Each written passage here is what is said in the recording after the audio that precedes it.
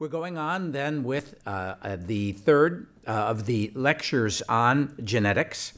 And this is by Jonathan Sebat, who's relatively new, certainly within the last 5 years or so to our... Nine. Oh, my God. Can you believe it? That's fantastic. I told you, 10 people when I started out, I knew what everybody did. Nowadays, I don't know what people are doing and how long they've been here. But Jonathan, professor of psychiatry and cellular molecular medicine. He's the chief of the Beyster, chief of the Beyster Center for Molecular Genomics of Neuropsychiatric Disease. He is focused on the molecular basis of neuropsychiatric disorders, such as schizophrenia, bipolar disorder, and autism. And we're about to hear something today about autism. So thank you very much. So last year, I grew my hair out specifically so that people would stop confusing me with Abe Palmer. But after seeing that photograph, I realized he beat me to it. Now I have no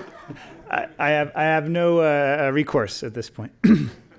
So obviously, UCSD has been a fantastic place to grow the lab and to grow new roots and go in new directions. So much of the work that we've been doing over the last several years has been focused very keenly on autism spectrum disorder. When I arrived, Lou Judd introduced me to Christina Corsello, the director of the Autism Discovery Institute at Rady Children's. Shortly after that, he actually brought Christina into our department as a member of the department. And really, that was a game changer for me in being able to have clinical populations to work on, which I didn't have at Cold Spring Harbor, New York. So, and I can attest to the value of actually continuing these recruitment efforts and using them in genetic studies. It's very nice to not be just a bioinformaticist locked up in a closet using millions of somebody else's samples. It's actually very nice to have your own data. So I'll be speaking about autism, and so will Lilia, who immediately follows after me. And so we should probably discuss a little bit about what the phenotype is. A very important detail, it is a very male-biased diagnosis where boys are diagnosed with autism at a rate of 4 to 1 relative to girls. These core impairments of autism include disruption of social interaction, difficulties with communication, repetitive behaviors, and restricted interests. And while those are the core features, autism itself is an extremely heterogeneous disorder. Many would describe it actually as a spectrum of disorders, or in fact, many different disorders all under one giant umbrella.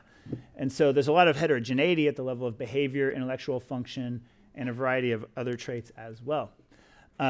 And you've been hearing a lot about genetics. I would say that genetics of autism went from being the most challenging, difficult disorder to unravel the genetics to now being the poster child for the success in genetic studies. By all of the available approaches, major breakthroughs have been made. So the genetic, and so we can understand the genetics of autism now at multiple levels. So the level which John was talking a lot about in his presentation is the polygenic risk. This is what we call genetic background. This is the variation that's floating around in the population, and it's ancient variation. These are variants that were shared with our Europeans across the pond as well. These are not recent things. These are very old variants that have been floating around the population for a long time. In addition to the polygenic risk, there are other variants which carry slightly larger effects on your susceptibility, and these would include rare variants. And by rare, these almost by definition are things that were not present on the Mayflower.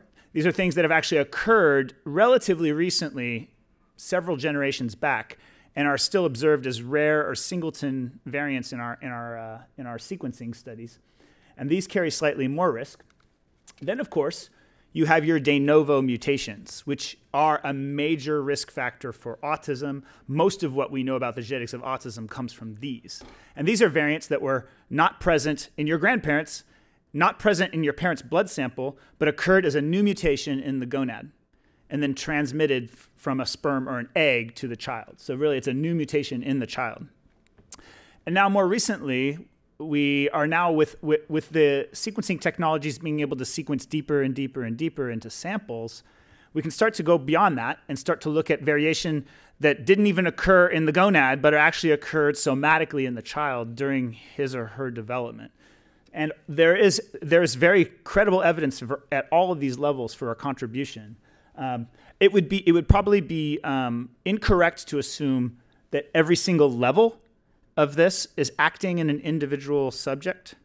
There may be subjects where the mosaic variant is the major risk factor. There are definitely subjects where de novo mutations are a risk factor, or a rare inherited variant is a risk factor. But I think it would be going too far to say that every single one of these levels is acting in every single case. I think that would probably be going too far, although it may actually be true to some extent. So the de novo mutation, again, the major success story of the autism genetics.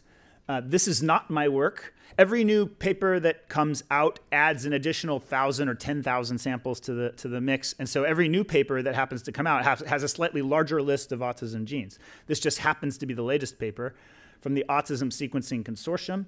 And there are now 99 high-confidence autism genes, meaning that the false discovery rate in these 99 genes is about 5%. So about 92 out of these 99 genes are bona fide autism genes. The ones above this genome-wide significant line, there's a couple of dozen of absolute genome-wide significant. These are credible autism genes. And now, once you have all that, once you have all those genes in hand, and keep in mind, these are a little bit different than the GWAS genes in that every single one of these is a de novo protein truncating variant that knocks the gene out.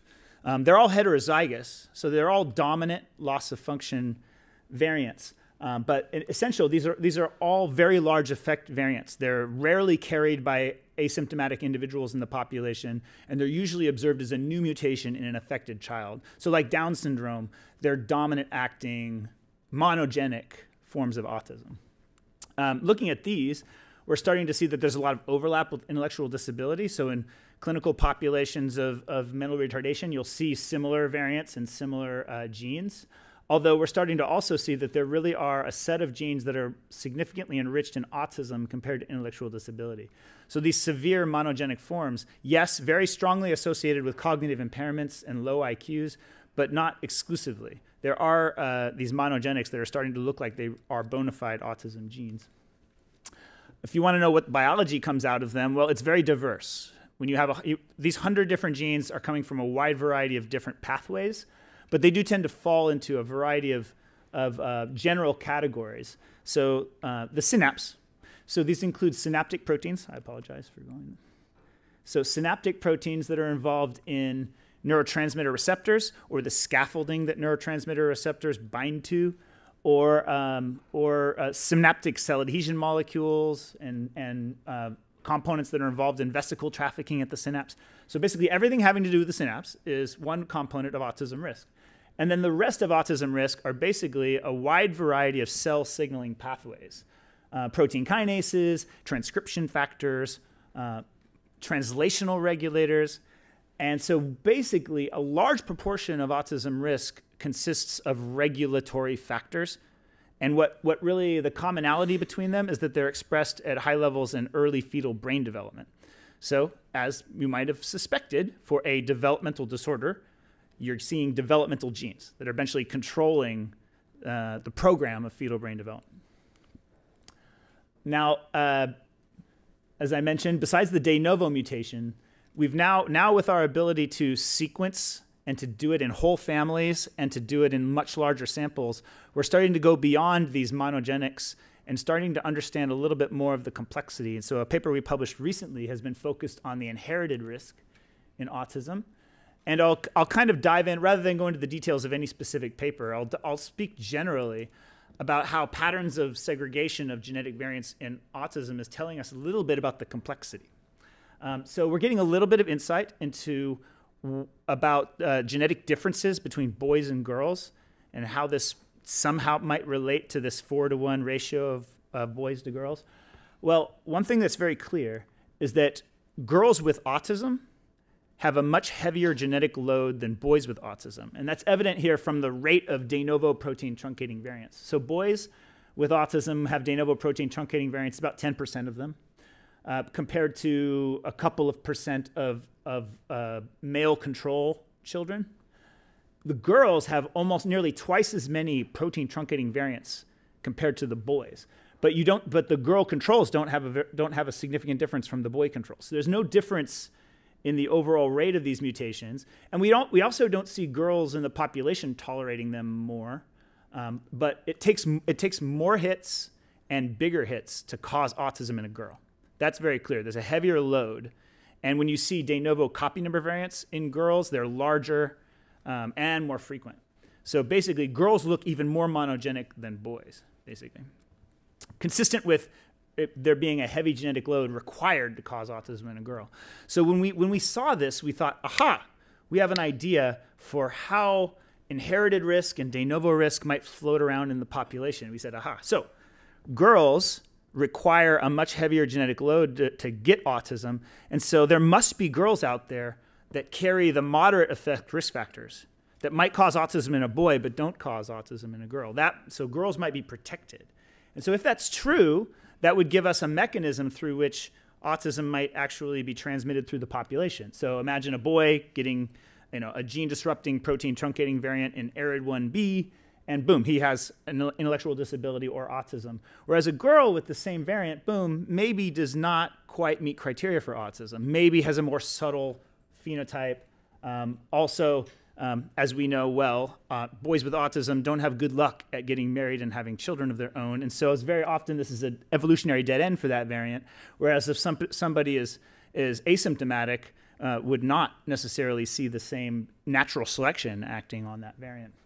And of course, with the larger risk factor, you could potentially cause autism in a girl. But the one with the intermediate risk factor might have the ability to transmit that variant across another generation. So we called this the unified theory of sporadic and inherited autism. Mike Wigler and I wrote a paper on that several years back before I came to UCSD. Now we've actually had a chance to test whether this is in fact the case. So there's your female protective effect that I described before with the rate of de novo mutations. And now we can measure the inherited risk of similar types of rare variants and stratify it based on father to son, father to daughter, mother to son, mother to daughter. To our surprise, we do not see a mother to son transmission bias. We thought that's what we would see. We thought that moms would be asymptomatic carriers and the boys would be affected. That's not what we see. In fact, there's a very moderate differential in the rate at which rare variants are transmitted to boy cases relative to boy controls. We actually see a significant transmission bias from fathers to sons. We do not see a very strong mother to son transmission. So we were very surprised to see this. We do see mother to daughter bias. Again, I would take any one of these effect sizes a bit with a grain of salt. The sample sizes still need to be a bit larger, but I think we can exclude the possibility now that all of the inherited risk is coming from moms. In fact, most of what we see is coming from dads. Why that is, we can possibly get into in the panel discussion session. I don't have time to go into it. So we've started to look generally at inherited risk of different types and look at father, mother, and combined. There's a significant contribution from inherited protein truncating variants, just like we saw the de novo risk. We also published a paper recently on non-coding rare variants, so deletions that affect the untranslated regions of RNA, also deletions of promoter sequences carry risk for autism, and that's father, mother, both. Missense variants carry a small amount of risk that we can capture, but I'm guessing we just aren't able to interpret which of the missense variants are deleterious and which ones are not, and that's why we're seeing a small effect here.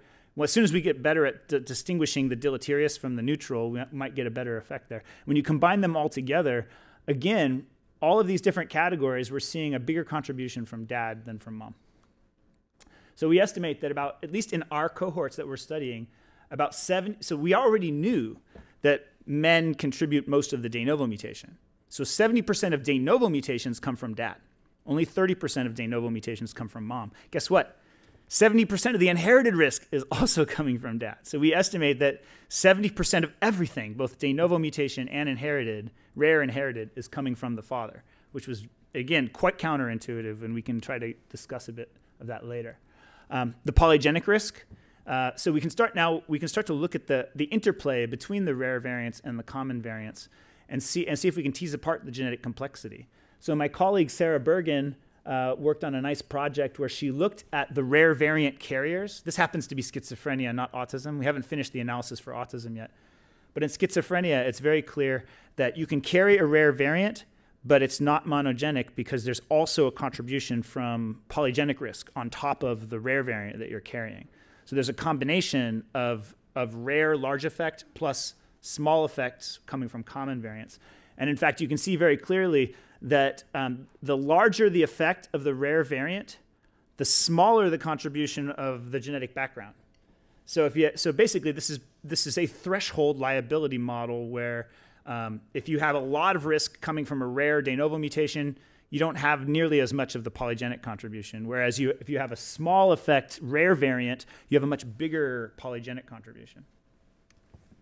So I'm left with just a minute left. And what I can tell you from that is just to summarize the overall contribution that we're able to capture from whole genome sequencing. And there's more to come. And I can only just give you one slide of a taste of how we're actually using this to actually understand translationally how these rare variants can be actually translated into meaningful information for patients. So remember, these are rare variants that are essentially causal variants in an individual patient. And so you actually learn something about the biology of an individual case from discovering some of these rare variants. So some of you might be familiar with the gene stargazin because it was a long ago identified AMPA receptor trafficking protein that was identified from a spontaneous mouse mutant. And we found a kid in San Diego who has a deletion of stargazin. We've also shown that deletion. We've also found others. So there's an individual with schizophrenia that has a C-terminal deletion, and there's a kid with intellectual disability that has a missense variant that also disrupts the AMPA receptor trafficking function of stargazin. And so you automatically have a hypothesis about the biology in an individual patient. This kid, you would predict, has a deficiency of AMPA receptors at the postsynaptic density, is what you would predict, because he's missing the 30 amino acids from the AMPA receptor binding domain of stargazin. And you can test that hypothesis by introducing a similar mutation into a mouse. And we were able to do this very quickly at the mouse core here at UCSD. Within 30 days, we had founder mice with exactly the same deletion losing exon 2. And these deletions have a very significantly impaired long-term potentiation. So there's a very significant effect on memory in these animals. This was done by Gary Lynch, my colleague at UC Irvine, who studies LTP. And again, one of the main reasons for picking this is because there are experimental compounds that actually are positive modulators of AMPA receptor activity and really haven't been explored in autism. And so we've now started doing studies with this class of experimental compounds and the ability to potentially do custom drug discovery for an individual rare disease. And again, these are some aberrant behaviors that are actually rescued by treatment of the mouse model with this compound, including a deficiency in elevated plasmase, a disinhibited behavior that you see in elevated plasmase where they spend a lot of time in the open arms. That's normalized by the compound, and an increase in grooming behavior is also normalized by that compound. So to summarize, the whole genome sequencing is really making big strides in understanding the genetics. There's a substantial inherited risk to autism. We're starting to understand a little bit about how combinations of variants influence risk. And again, the rare gene mutations have proven to be very informative about biology, and biology even in an individual patient. So we're now talking about variants that can actually lead to personalized medicine if you know that there's a potential treatment that might work for that rare disease. I'd like to thank my colleagues at UCSD, the lab. My wife, Lilia Yakushiva, has been a fantastic collaborator and colleague. and Christina Corsello from UCSD Psychiatry Department, and folks at Children's Hospital and Neuroscience. Thank you very much. So a super lecture it's very interesting for those of us interested in genetics for disorders that are almost all of them are polygenic, with any one gene explaining a couple of, no, I'll change that, often less than 1% of the risk. And as one might expect for a disorder this young, this disruptive, that indeed it's a different world of genetics when you're dealing with it. It was a lovely presentation.